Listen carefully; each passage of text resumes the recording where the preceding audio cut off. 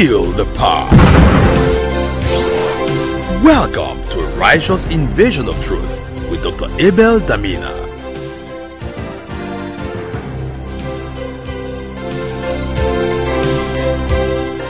Hello Facebook family and friends, what a joy to be able to welcome you today to this wonderful broadcast. You know, it's always a joy to serve you the grace of God, to teach you the word of God.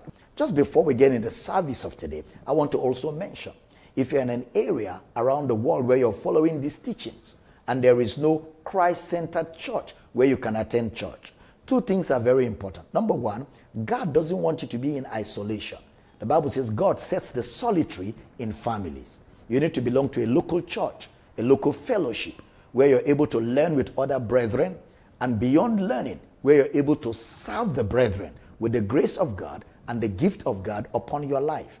You know, the Word of God teaches us against selfishness.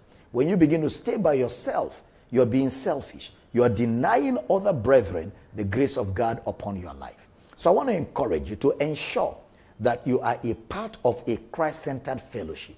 And if there's none in your area, send me a mail today, Dr. Abel Damina. Tell me where you are.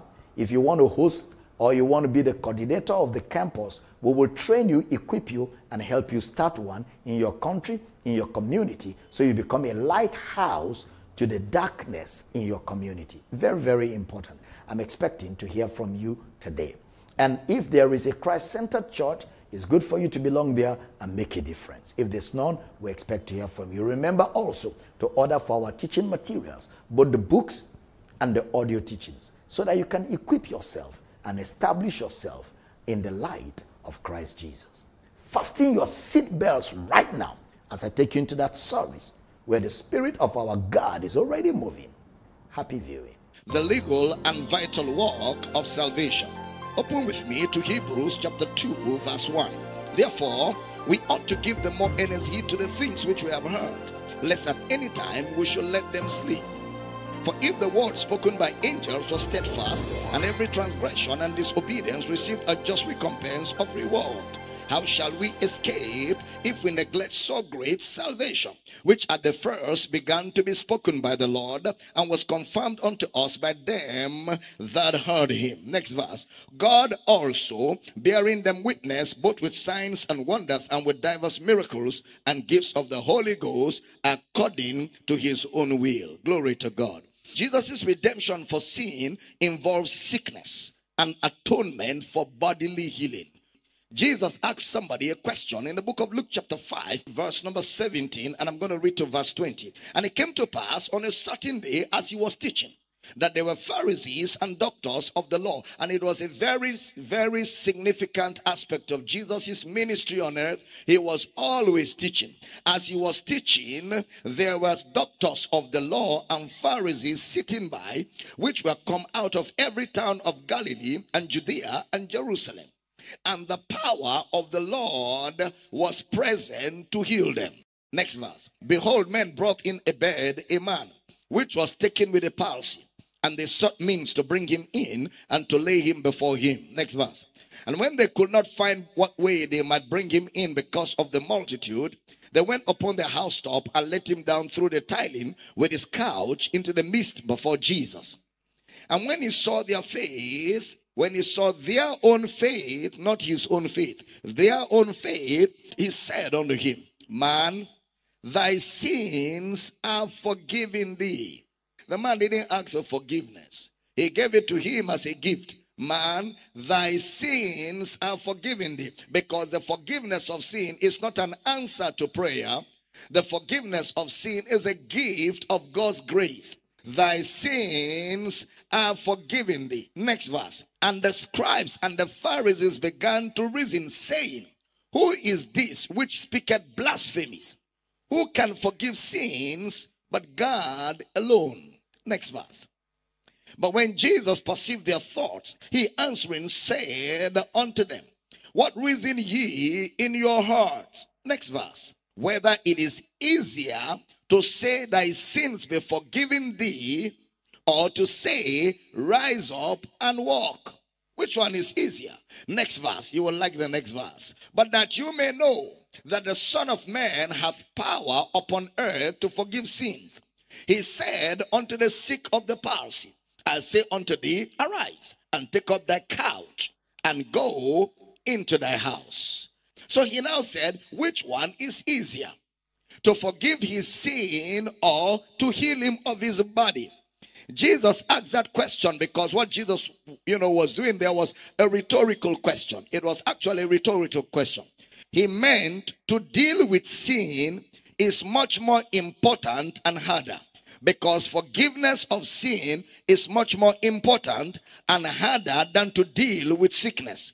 Because sickness is a byproduct of sin. And I'm not dealing with individual sin here now, but we're dealing with the state of sin. Sickness is a byproduct of the state of sin. Obviously, in our religious mind, it's easier for people to accept that Jesus died for their sin than to actually believe that he died for their healing. But if Jesus forgives sins, then it's much easier for Jesus to heal bodies. Because if he forgives sin, which is the root from where sickness came, if he deals with the root, then the branches are not a prayer point. The branches are not an issue. So the one that is hard to deal with is sin.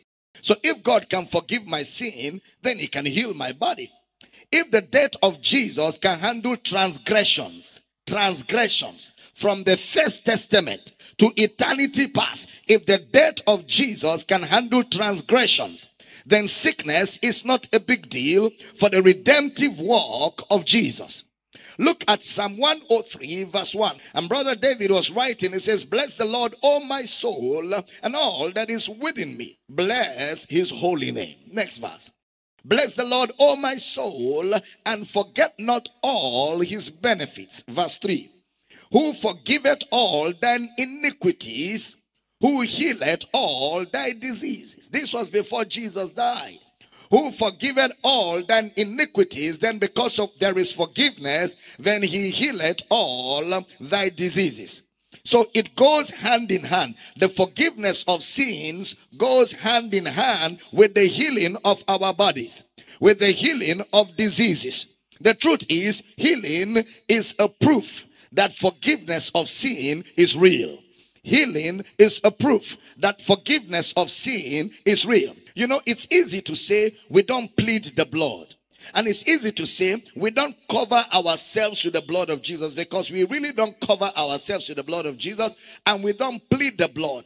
All of those are things that came into the church due to lack of revelation knowledge. Now, so we want to quickly examine, did Jesus shed his blood at Calvary? Did Jesus shed his blood at Calvary?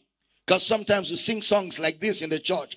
At the cross, where I first saw the light, and the burden of my heart rolled away. It was there by faith I received my sight, and now I am happy all the day. At the cross, where I first saw the light. So the question is, was it at the cross that Jesus shed the blood? And remember, we're dealing with epignosis, accurate knowledge. We're not dealing with trial and error, so we're going to go intelligently in this study. So the thing is, the shedding of blood. Is there anything like shedding of blood in the scriptures? The truth is, redemption did not take place at the cross.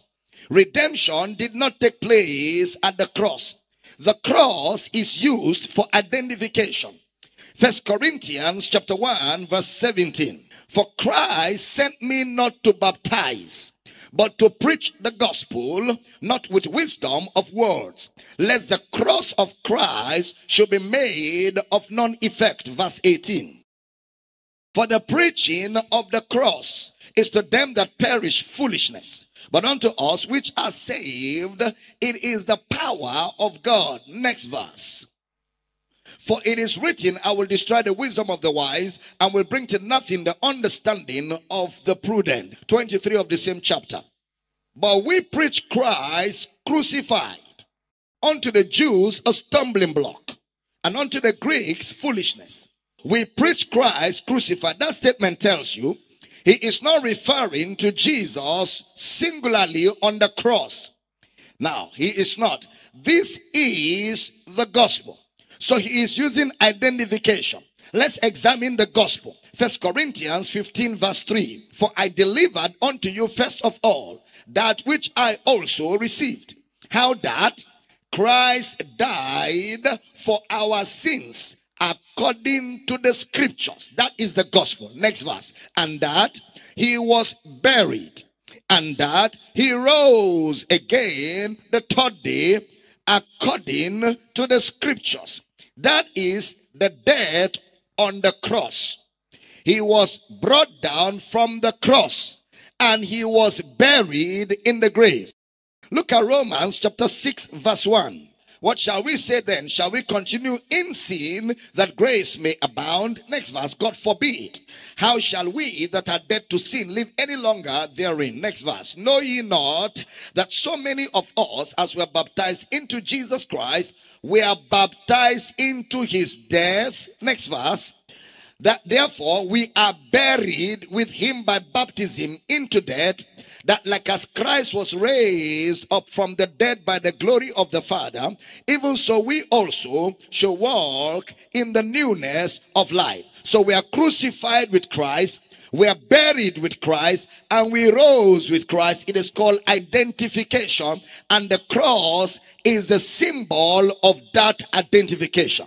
So the message of the cross, which Paul talked about, is not the tree called the cross, the tree, no. But rather, what the cross symbolizes for us.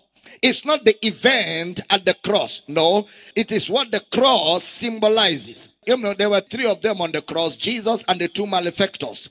The cross was the place where a criminal is executed. The cross was a place where the criminal or a criminal is executed. So Jesus going there is identification.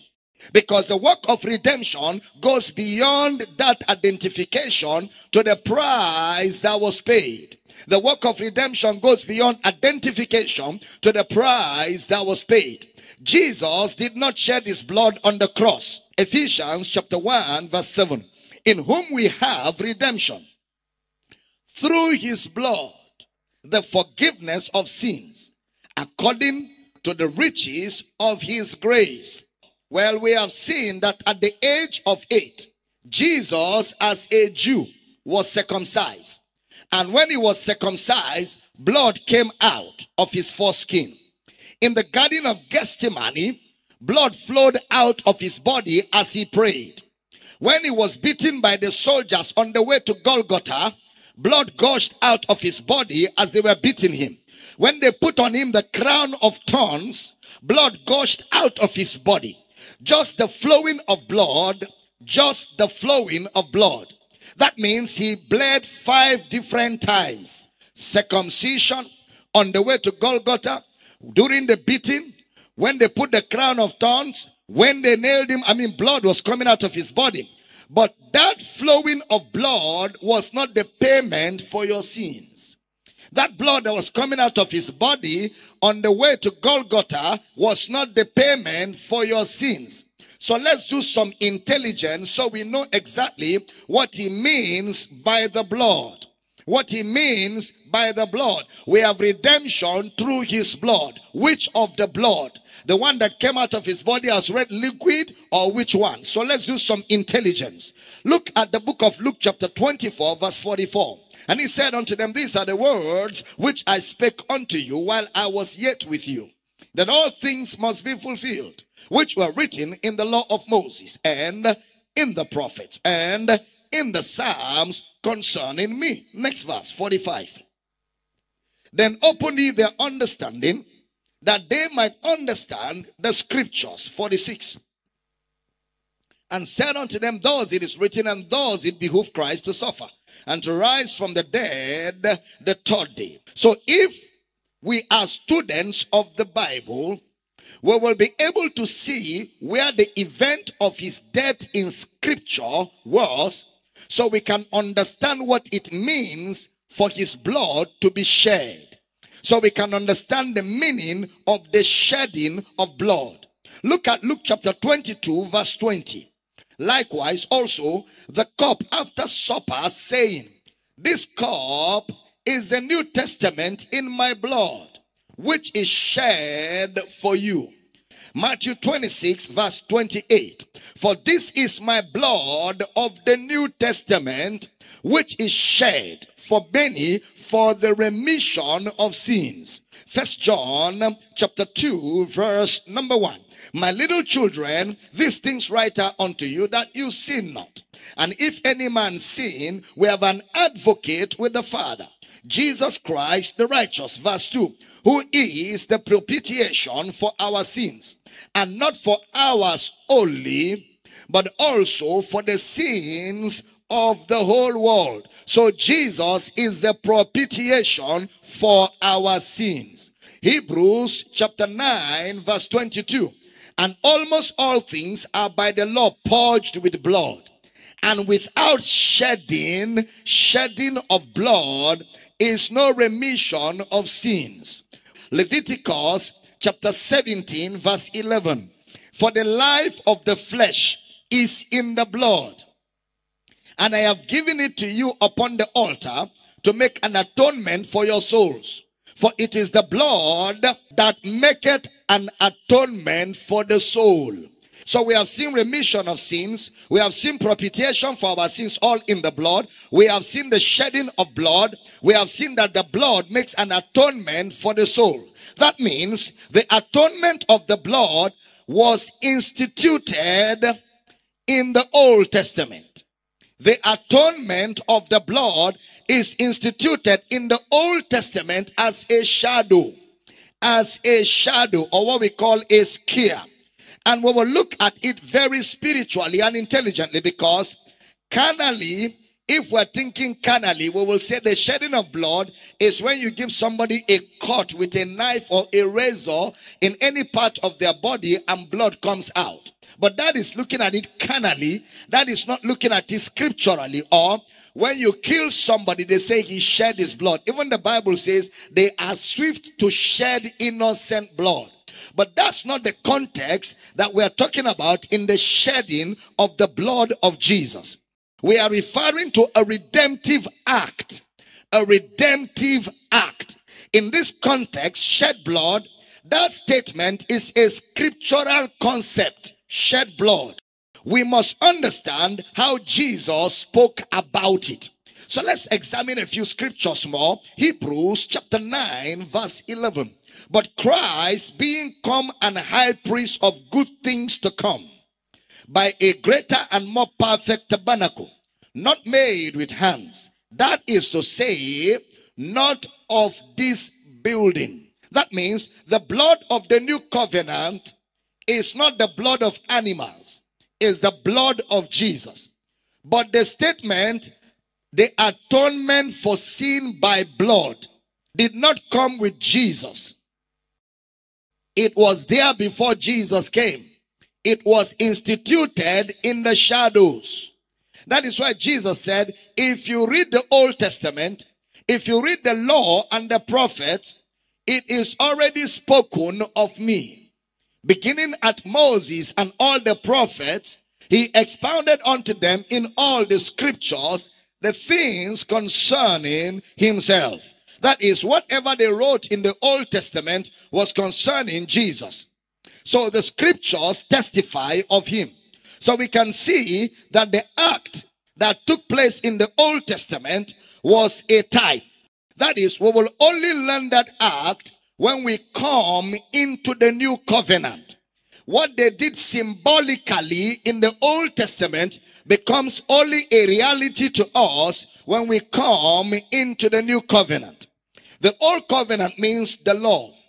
The practice of shedding blood under the law was for the atonement of sins, the propitiation of sins, the atonement of sins, the propitiation of sins, the forgiveness of sins, the remission of sins. So the shedding of blood deals with sins.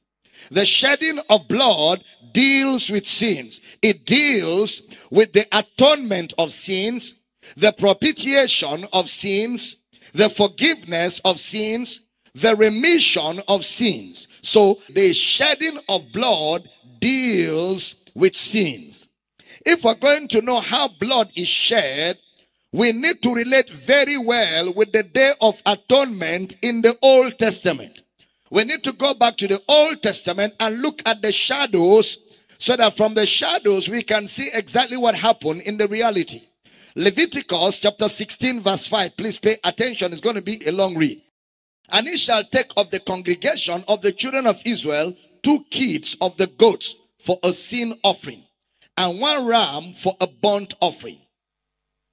And Aaron shall offer his bullock of the sin offering, which is for himself, and make an atonement for himself and for his house. And he shall take the 2 goats and present them before the Lord at the door of the tabernacle of the congregation. And Aaron shall cast lots upon the 2 goats, 1 lot for the Lord, and the other lot for the scapegoats. And Aaron shall bring the goat upon which the Lord's lot fell, and offer him for a sin offering. But the goat on which the lot fell to be the scapegoat shall be presented alive before the Lord, to make an atonement with him, and to let him go for a scapegoat into the wilderness. And Aaron shall bring the bullock of the sin offering, which is for himself, and shall make an atonement for himself and for his house, and shall kill the bullock of the sin offering, which is for himself. And he shall take a censer full of burning coals of fire from off the altar before the Lord, and his hands full of sweet incense, beaten small, and bring it within the veil.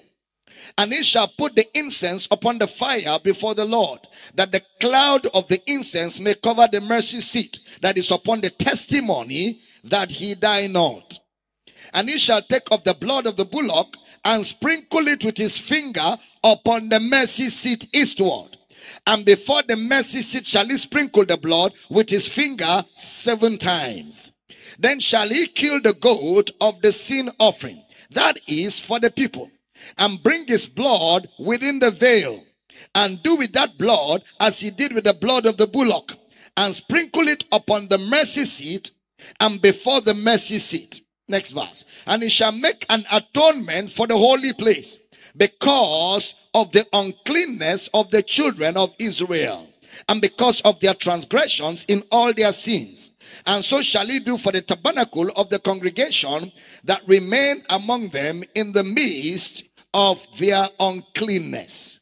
All right, so this is when he kills the first goat, because there is already blood, and that blood has an atonement made, the first goat. Now observe verse 18 to 19 of Leviticus 16. Pay attention. And he shall go out unto the altar, that is before the Lord, and make an atonement for it, and shall take of the blood of the bullock and of blood of the goat, and put it upon the horns of the altar round about. And he shall sprinkle of the blood upon it with his fingers 7 times, and cleanse it, and hallow it for the uncleanness of the children of Israel. Now, when is the atonement made? The atonement takes place when the priest enters into the veil. So under the old covenant, only the high priest could enter into the holiest of all. Into the holiest of all before God. That holy place under the old covenant is where God is. So he takes the blood to the holy place before God. And then when he gets there, he sprinkles it upon. Now please pay attention. Notice the remission of sins is only done when the blood is shed. The remission of sin is only done when the blood is shed. So question, where is the blood shed? Is it on the altar? No. The blood is not shed on the altar. When you place it on the altar, it becomes a sacrifice on the altar. That goat stops being a goat. It becomes the sacrifice. It identifies with the sin. It bears the suffering. From that point, you kill it. When you take the blood into the holy place, when you take the blood into the holy place, then you go into the holiest of all. Now, so for the first goat, he takes the blood into the Holy of Holies for the first goat, the blood of goats. So the question is, where is the blood needed? On the altar? No. The blood is needed on the holiest of all, or in the presence of God. That is where the blood is needed. So while we are the priests of the old covenant to offer animal blood, the priests were to offer animal blood because that was their ministry. Their ministry was to offer the blood. So you take the animal blood into the holiest of all. Then the priest will sprinkle it upon the mercy seat. The blood was to be sprinkled on the mercy seat. It is the sprinkling of blood on the mercy seat that is called the shedding of blood. It is when the high priest will take the blood into the holiest of all and sprinkle the blood on the mercy seat. That act is what the Bible explains as the shedding of blood. Hebrews chapter 9 verse 1, pay attention. Then verily the first covenant had also ordinances of divine service, pay attention, and a worldly sanctuary. That is a physical building. Physical building. Next verse. For there was a tabernacle made, the first, wherein was the candlestick and the table and the shewbread, which is called the sanctuary. 3. And after the second veil, the tabernacle, which is called the holiest of all. Verse 4. Which had the golden censer and the ark of the covenant overlaid round about with gold, wherein was the golden pot that had manna, and Aaron's rod that budded, and the tables of the covenant. And over it the cherubims of glory shadowing the mercy seat, of which we cannot now speak particularly. Next verse. I love the writer of Hebrews. Now, when these things were thus ordained, the priest went always into the first tabernacle, accomplishing the service of God. Next verse. Pay attention now. But into the second, when the high priest alone, once every year, not without blood, which he offered for himself and for the errors of the people. Now, so it is the sprinkling of blood that is done on the mercy seat that is called the shedding of blood. So the shedding of blood takes place on the mercy seat. Where is the altar? The altar was outside. Outside, where the people brought animals to. It was outside the holiest of all. Where do you kill the animal? The animal was killed outside the holiest of all. Now look at verse 8 of Hebrews 9. Pay attention. The Holy Ghost, this signifying that the way into the holiest of all was not yet made manifest, while as the first tabernacle was yet standing. So when the physical tabernacle was there, the Holy Ghost was making indication that the altar, the heavenly tabernacle was not yet made manifest, because two of them cannot function at the same time. Next verse. Which stood only, the physical one stood only in meats and drinks and diverse washings and carnal ordinances imposed on them until the time of the Reformation. That was the practices that happened in the physical tabernacle in the Old Testament as shadow. Next verse. But Christ, glory to God, being come an high priest of good things to come, by a greater and more perfect tabernacle, not made with hands, that is to say, not of this building. Next verse. Neither by the blood of goats and calves, but by his own blood he entered in once into the holy place, having obtained eternal redemption for us. Next verse. For if the blood of bulls and of goats and the ashes of an heifer, sprinkling the unclean, sanctified to the purifying of the flesh. The Old Testament was all about physical, outside, flesh. Look at the next verse, verse 14 now. How much more shall the blood of Christ, who through the eternal Spirit offered himself without spot to God, purge your conscience from dead works to serve the living God. You see the contrast from what we just read. So the blood was taken to the holiest of all. This is Jesus. It wasn't metaphorical. This is real. Jesus literally entered with his own blood into the holiest of all, not the physical tabernacle, but into heaven itself. All right, so Jesus sealed the first priesthood, took blood into a worldly sanctuary, because the first priesthood was worldly and physical. That was where the first blood, the blood of the old covenant, went into. It went into a physical building, into a physical. Everything was physical. All right? Now, that's the old covenant. Then he said the blood of the new covenant will not be shed in the physical sanctuary. It will be shed in the heavenly. The blood of the new covenant will not be shed in the physical. It will be shed in the heavenly building. Just like in the old covenant, when you kill the goat, you have fulfilled redemption. In the old covenant. No, when you kill the goat, you have not fulfilled redemption. Remember, when the goat is killed outside, then the high priest will have to carry the blood and go into the holiest of all once a year and sprinkle the blood on the mercy seat. That was the act of atonement, and that was the act of the shedding of the blood.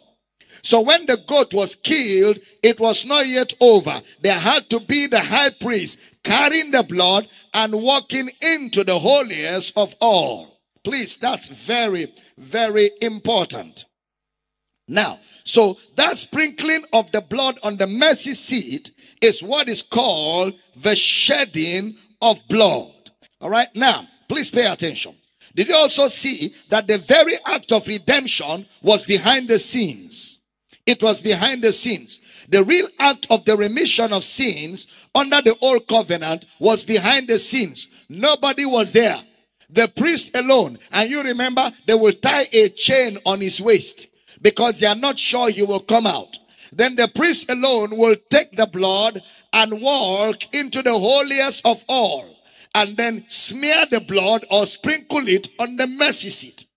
And then the people outside, all the junior priests will be waiting. If he overstays and everywhere is quiet, they will know that something has gone wrong. Then they will use the chain to drag him out. That was the protocol under the old covenant. Even when the animal was killed, the process was not yet complete.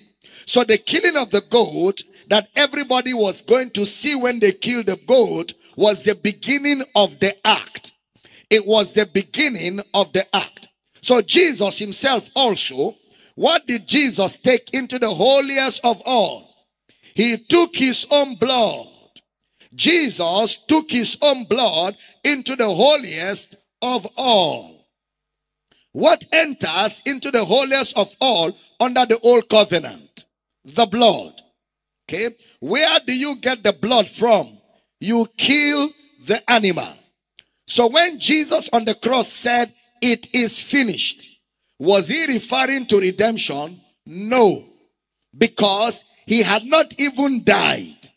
Secondly, the blood has not been carried into the Holy of Holies.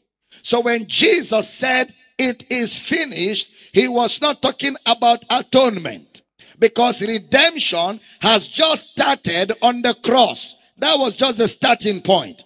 So now, that is why 1 Corinthians 15 says that according to the scriptures, how that Christ died for our sins, and that he was buried, and that he rose again the third day according to the scriptures. That's the gospel. So it means that Jesus died for 3 days. Please pay attention. Hebrews chapter 9 verse 21. Moreover, he sprinkled with blood both the tabernacle and all the vessels of the ministry. Next verse. And almost all things are by the law purged with blood. And without shedding of blood, there is no remission of sin. It was therefore, glory to God, it was therefore necessary that the patterns, which is the physical of things in the heavens, should be purified with animal blood, but the heavenly things themselves with better sacrifices than animals. The word better means eternal. Okay? With eternal, that's the word better in the book of Hebrews. Next verse, 24 now. For Christ is not entered into the holy places made with hands, which are the figures or symbols of the true, but into heaven itself, now to appear in the presence of God for us. So Jesus appeared, not liquid. Jesus appeared in the Holy of Holies. Jesus appeared to appear in the presence of God for us. So the offering of Jesus' blood was not on earth. The blood of Jesus was not offered on earth.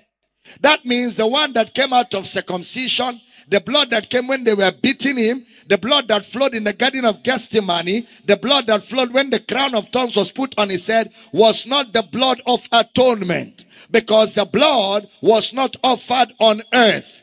The blood was not offered on earth. Look at that, Hebrews 9:24. See where the blood was offered.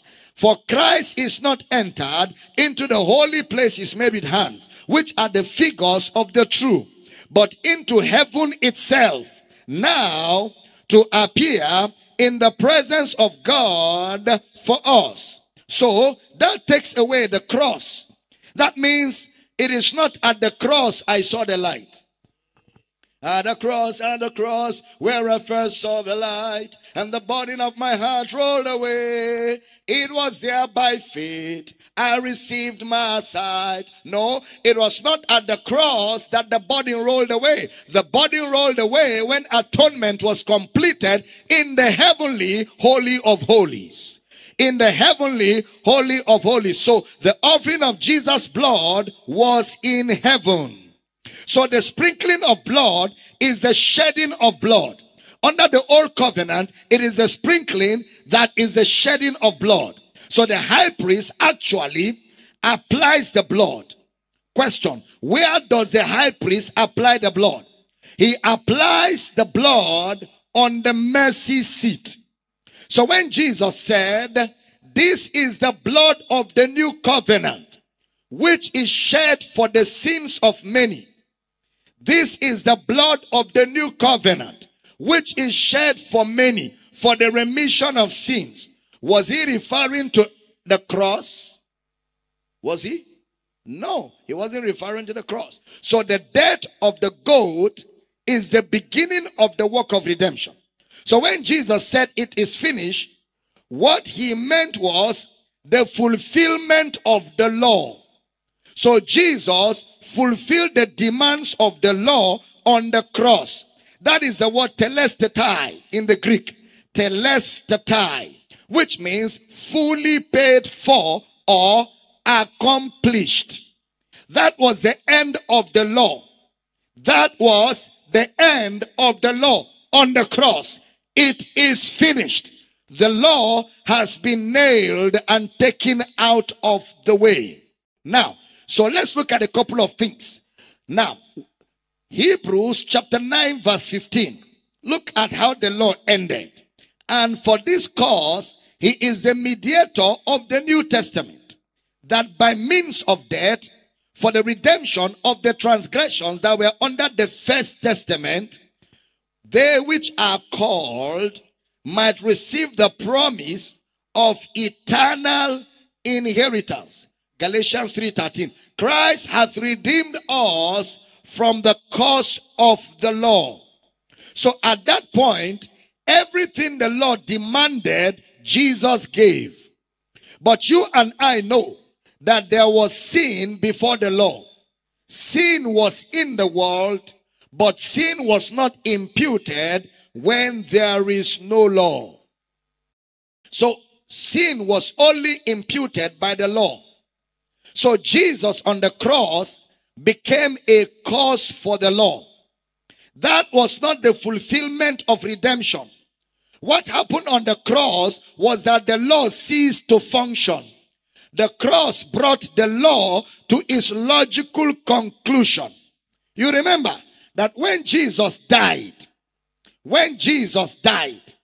the veil in the temple was rent from top to bottom. Top to bottom. That was the end of the law. That veil was the demarcation between the Jew and the Gentile. Now, when Jesus died, it was torn from top to bottom, putting an end to the law. It brought the Old Testament to a logical conclusion. And I will show you intelligently how that happened. So if the blood of Jesus is for redemption, look at the following scriptures. Ephesians chapter 1 verse 7. Please pay attention. In whom we we will not have. We already have redemption through his blood. The forgiveness of sins. How? According to the riches of his grace. Ephesians 2:13. But now, in Christ Jesus, you who sometimes were far off are made nigh by the blood of Christ. So every one of us has been brought nigh by the blood of Christ. Redemption through his blood. Look at Hebrews chapter 10 verse 18. Now, where remission of this is, there is no more offering for sin. Next verse. Having therefore, glory to God, brethren, and the brethren in the building, having therefore, brethren, boldness to enter into the holiest. How? By the blood of Jesus. Glory to God. By a new and living way, which he hath consecrated for us through the veil, that is to say, his flesh. So the blood of Jesus grants access to God. Number one, the blood of Jesus gave us redemption. Number two, the blood of Jesus drew us nigh. Number three, the blood of Jesus grants access to God. So, the essence of that purification, please notice, the essence of that purification. Notice that in the Old Testament it says, he cleanses the tabernacle because of the uncleanness of the children of Israel. So, he cleanses the tabernacle because of the transgression and uncleanness of the children of Israel. It is so that they can stand before God. So when the high priest does the cleansing, then Israel can approach the tabernacle. They can stand before God. That is, it gives them access. But the blood of Jesus provides access. It provides for us a new and living way. No more physical tabernacle. There's a new and living way. So the question now will be, at what point did Jesus shed his blood? We have said, he shed his blood when he entered heaven. So, he couldn't have taken his blood to the temple on earth, to the tabernacle of Moses, or the tabernacle of Solomon, or tabernacle of Zerubbabel. No, the temple on earth had its own commandments. That's why Jesus couldn't go there. It was to offer the blood of animals. That was the first protocol of the temple on earth. So the priests on earth were, they had their own role to offer animal sacrifice. So Jesus took the blood into the holiest of all in the presence of God for us. In the presence of God for us. Please, that's very, very important. The blood was shed in heaven. Jesus died on the cross, but the blood was shed in heaven. The blood was not shed on the cross. Jesus died on the cross. Jesus died on the cross. But the blood of Jesus was not shed on the cross. It's not the blood coming out of the goat that is the shedding of blood. It is the sprinkling of the blood that is on the mercy seat. So that is why 1 John chapter 2 verse 2 says, and he is a propitiation for our sins, and not for ours only, but also for the sins of the whole world. The word propitiation means mercy seat, or propitiation means the throne of grace. Not only for us, but for the whole world. So Jesus is both the first goat, sacrificial lamb, second goat, goat of escape. When he was killed physically, Jesus played the role of the first goat. When he died physically, he played the role of the first goat. When he was separated from God, my God, why hast thou forsaken me? He fulfilled the role of the second goat, of the goat of escape. So both the first and the second goat are behind the scenes, because the role of the fifth man was to take the goat of escape, and history tells us, to a valley, and then release the goat so that the goat cannot come back, to go into the forest. All right? So all the activities, remember, the first goat, when the animal is killed outside, where everybody sees when they are killing the animal, that is not where the shedding of blood happens. They will now take the blood. The high priest will carry the blood to the Holy of Holies where nobody is, behind the scenes. Now the goat of escape is released to a wilderness, behind the scenes. So both the first and the second goat, the activities happened behind the scene. The spiritual significance is that Jesus died physically and spiritually. Remember, physical death is the separation of the spirit from the body. Spiritual death is the separation of the spirit from God. Physical death, separation of the spirit from the body. Spiritual death, separation of the spirit from God. Those two things were accomplished by one person. So when he said it is finished, glory to God, he fulfilled the law. What he promised in Matthew 5:17, that was his promise. Think not that I am come to destroy the law or the prophets. I am not come to destroy, but to fulfill. The word fulfill doesn't mean I have come to make you obey the law. Fulfill means I have come to meet the demand on your behalf and take it out of the way so that it is no more relevant to you. That is what it means to fulfill. So there's something we now have to ask. Who normally entered into the holiest of all? Who normally will enter into the holiest of all? Because we have established that Jesus is the first goat and the second goat, physical death and spiritual death.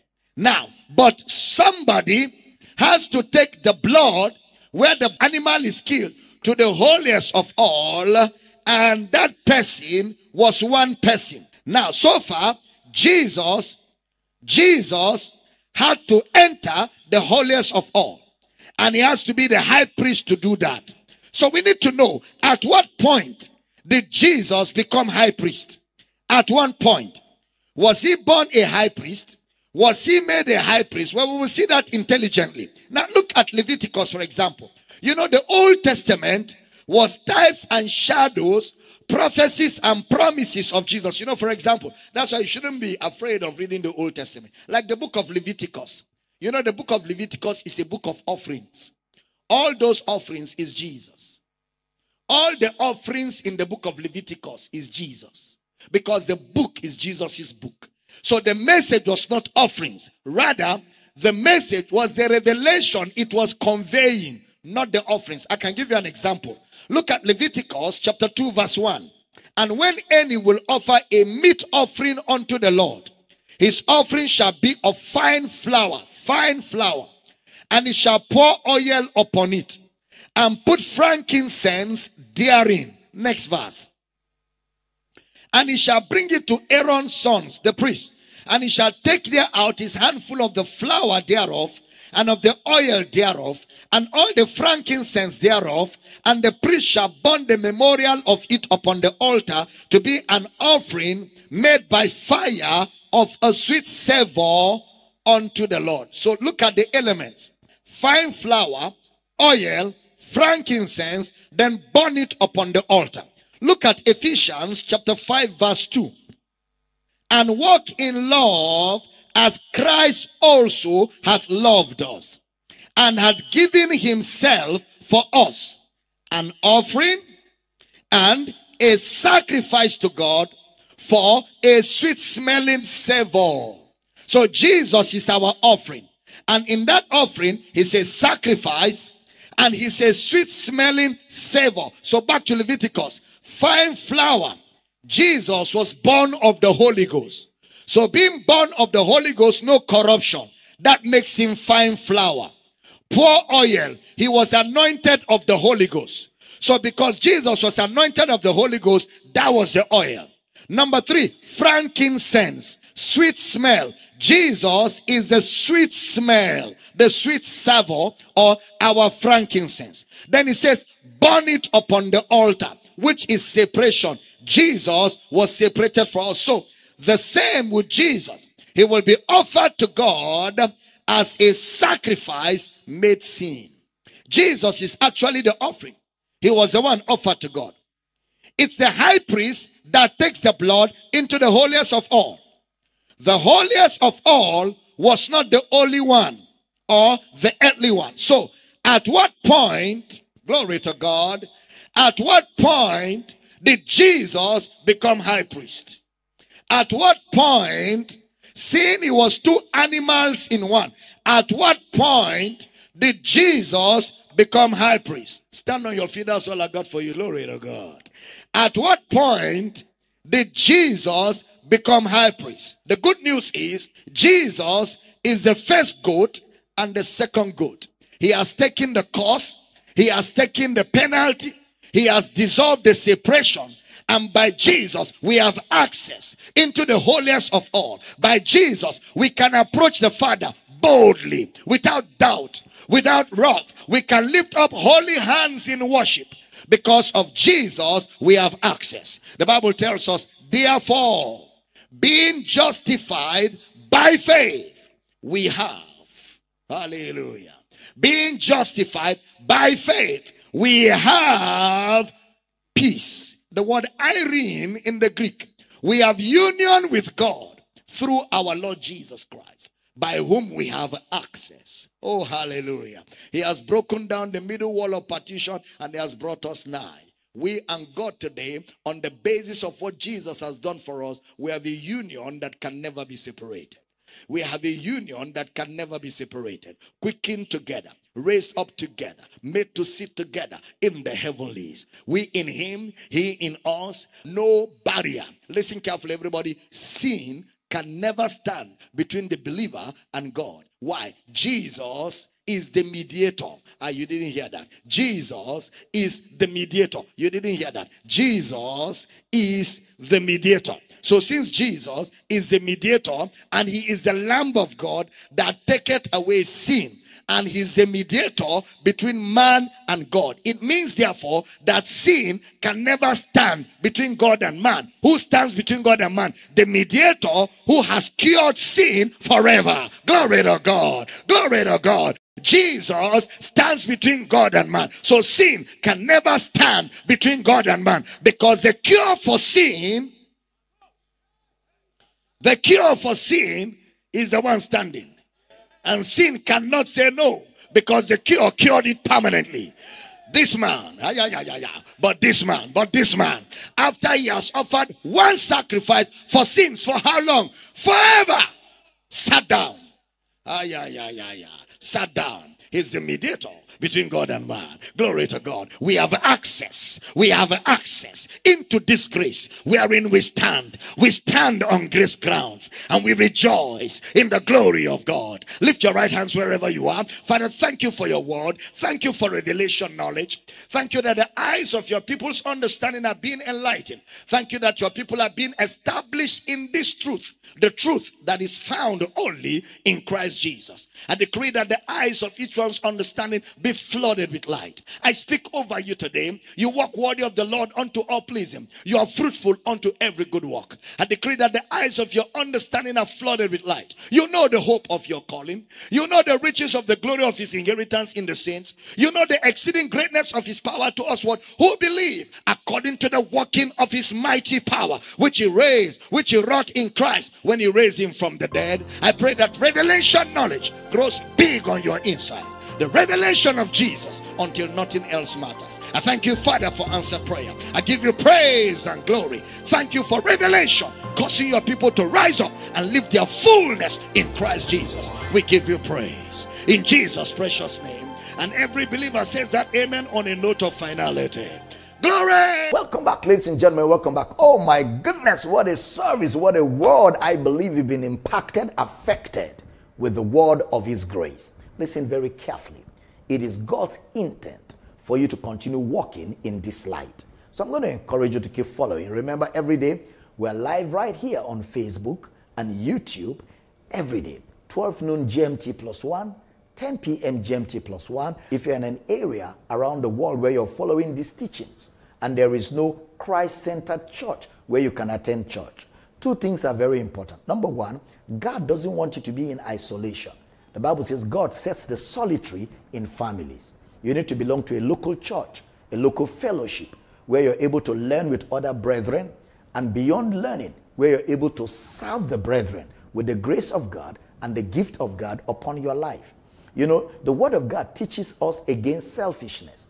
When you begin to stay by yourself, you're being selfish. You are denying other brethren the grace of God upon your life. So I want to encourage you to ensure that you are a part of a Christ-centered fellowship.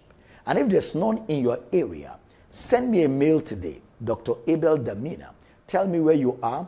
If you want to host or you want to be the coordinator of the campus, we will train you, equip you, and help you start one in your country, in your community, so you become a lighthouse to the darkness in your community. Very, very important. I'm expecting to hear from you today. And if there is a Christ-centered church, it's good for you to belong there and make a difference. If there's none, we expect to hear from you. Remember also to order for our teaching materials, both the books and the audio teachings, so that you can equip yourself and establish yourself in the light of Christ Jesus. It's such a joy to be able to serve you the grace of God. My prayer for you is that the eyes of your understanding be flooded with light, that the reality of Christ will resonate in your mind. We rebuke sickness, disease, oppression. We come against whatever is not planted by God in your heart today. We command it rooted out. And Father, we thank you for miracles, healings, and testimonies. In Jesus' name, amen. Amen to your victory station.